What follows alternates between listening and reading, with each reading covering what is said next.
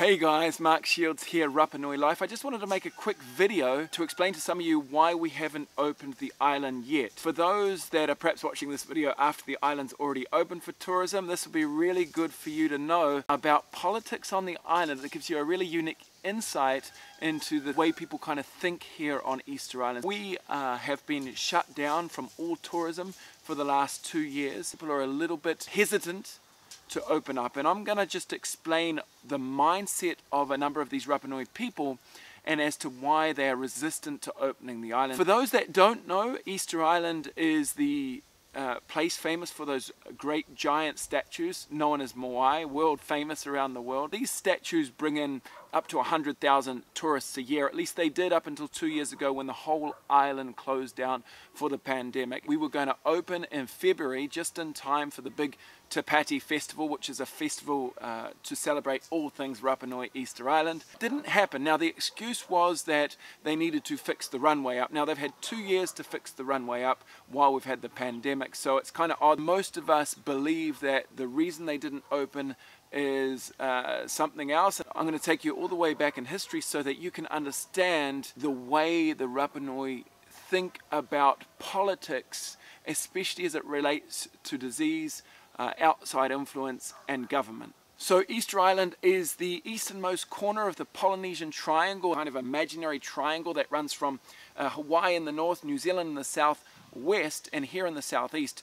It's filled with thousands of islands, most of them populated by this Polynesian people, and they found their way to Easter Island probably around about 1200 years ago. Because Easter Island is so isolated on the eastern corner, there's no islands around, it was largely untouched for going on about 1,000 years. But it was in 1722 when a man called Jacob Roggeveen, a Dutch explorer, found his way to this isolated island. He made his way to shore, had a misunderstanding, opened fire on the islanders with 12 of them dying. Now this was to be the start of a somewhat difficult interaction with the outside world. In the 1800s, whalers came through and stole women and male slaves to take away with them.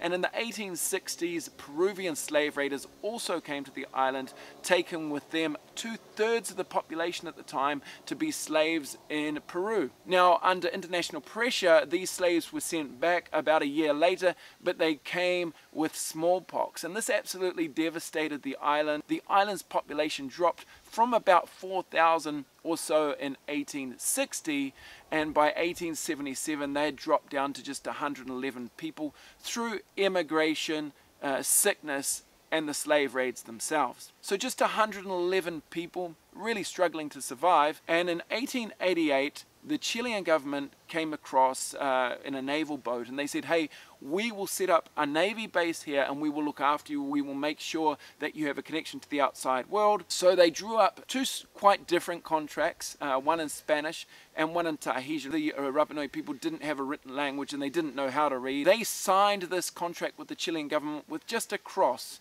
The Tahitian version of the contract, which is what the Rapa Nui could kind of understand, said that the island was going to be used by the Chilean people in exchange for protection, whereas the Spanish version said the island was going to be given to the Chileans in exchange for protection. So very different concepts of what was happening then, and to this day this causes a lot of strife with a number of the people on the island. Chile largely doesn't have a strong hold on their own country at the time, and they are renting out large tracts of land to European companies which would come in and essentially farm large areas of Chile and employ the people and kind of police it for the Chilean government. This was really just another version of what they were doing in the mainland. They ended up renting the whole island out to a British company by the name of the Williamson and Balfour Company. Now this company set up a huge sheep farm on the island, up to 50, 60, 70,000 sheep. Well, there was only a few hundred people at this stage, and they pushed them into a small area of the island, which is now the town on the island.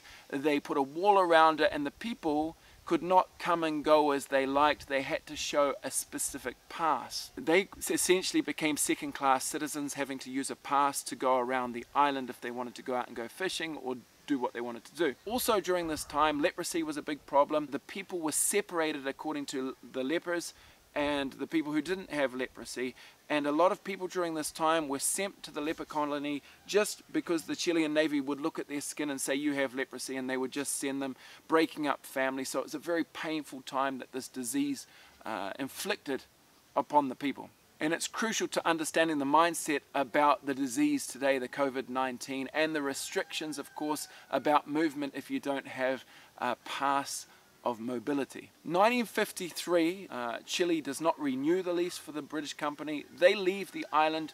The Chilean government and the Chilean Navy try to keep the work going, try and keep the sheep running, but largely fail, and the island is really quite poor around this time, and a number of Rapa Nui family actually leave to go and live in Chile, and so they start seeing a different way of life in Chile, and they realize that the Chilean people have a lot more rights than the people in the island. And so in 1966 there is this movement or a protest so that the people can have the same civil rights as the people in Chile. Up to this time they didn't have passports, they didn't have voting rights, they didn't have anything, and so they marched and protested and won the right to have civil rights on the island. In 1966 they get their civil rights, and there is a law passed. It's called Ley Pascua, or the Easter Island Law, which essentially secures the land for the Rapa Nui people, so no one can actually buy land on Easter Island if you're not Rapa Nui,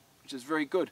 The other law that's passed is for the same offense in Chile. If you're a Rapa Nui who does the same offense here, you only get 1/3 of the punishment that you would get in Chile. And this is the start of this slightly lawless society where people just aren't getting prosecuted for the things they do, at least not in the way that they should be. Through the 70s and 80s, things get a little better. There's a little more investment from Chile, but the island is very, very poor. There's not much in the way of tourism. Now, this all changes in 1993 with the arrival of the movie Rapa Nui. It was produced by Kevin Costner. It cost $23 million to produce, and it was all produced on the island. And so that $23 million was invested here in Rapa Nui and really lifted a lot of people out of poverty, because they employed a lot of the Rapa Nui people. They stayed in the houses of the Rapa Nui people. Fortunately, that happened just at the time as tourism's kicking off, so many people were investing in vehicles, investing in guest houses. People were able to move out of poverty into this kind of middle class, even into somewhat wealth. But there's a change in the society that's happening. People are now moving from Chile en masse over to Easter Island because this is where you can make some money, you can live in relative paradise, and it attracts kind of the working class people of Chile over here. That also brings with it a lot of intermarriage with the Chilean people. A lot of the Rapa Nui who went over in the 50s, 60s, 70s now moved back in the 80s, 90s and 2000s, bringing with them the Rapa Nui complexion, but quite a Chilean culture. Tourism kind of starts dividing up the peoples. You have the Rapa Nui people who are raised in Chile with the Chilean mindset really pushing into tourism. You've got a lot of Chileans trying to get into tourism, and the Rapa Nui are somewhat involved, but the more original Rapa Nui are still working the land. They're still fishermen, still speaking the original Rapa Nui language. They're much more traditional in their approach,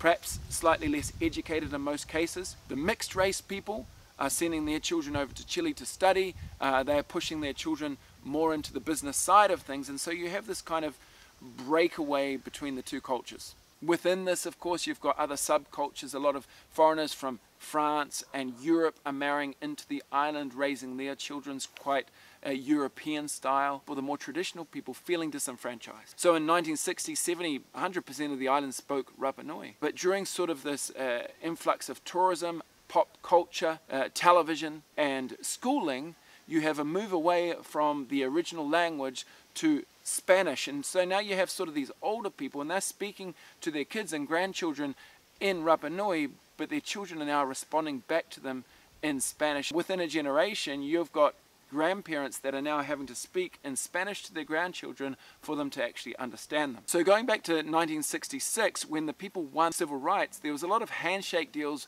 with the Chilean government to give land to the government buildings in the center of town. Now at that time land wasn't worth anything, everyone had land, and so it was all good. But it was a handshake deal which was supposed to last 40 years, and that 40 years is up in 2007. And so in 2010, many of these Rapa Nui, having not received their land back, actually went and protested and took hold of these government properties in a pacific manner, just sitting in and demanding that their land was given back to them. The Chilean government came in heavy-handed, rubber bullets were used, people were thrown out, and the whole community, even though they weren't all originally involved in it, the whole community turned against the Chilean government. Many of the people actually won the rights to those lands. Further protests against one of the main wealthiest hotels on the island. As I mentioned, no one is supposed to own land, only Rapa Nui, but a certain Chilean family was able to buy land somehow, and essentially they were supposed to give that land back. They didn't, and so the Rapa Nui people went and protested that hotel as well and won the rights to that hotel, paying them at least some rent from using that land. In 2015, a number of the Rapa Nui people took hold of the national park. Now, the national park was in Chilean control. They were charging $60 each person to enter. They were making about $6 million a year, and the island was not really seeing any of this money. A lot of these people went and took hold of the national park and demanded that the Rapa Nui people be in charge of the national park.